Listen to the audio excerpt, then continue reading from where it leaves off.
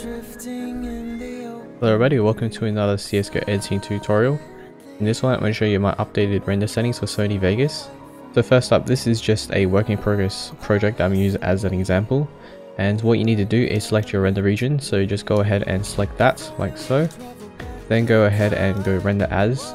So what you need to look for is Windows Media Movie V11 WMV and look for 8 megabits 1080p 30 fps. Go to customize templates, leave these to default and go to attributes and set this to 320. Go to video, select this as square and go to custom resolution and set the resolution to whatever you wish. I'm going to be using 1440p, so I'm going to do 2560 by 1440.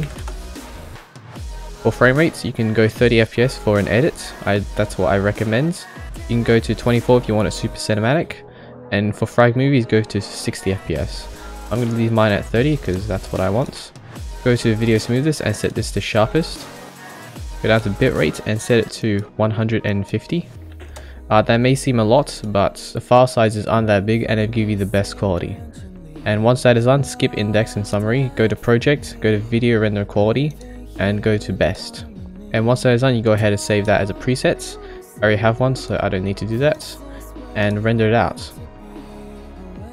Right, once that is done, you go ahead and look at the quality, and it should be in 1440p 30 fps, and the bitrate should be quite high, and the file sizes shouldn't be that big. I only render out a small portion, so it's only about 50 megs. The quality is nice and high.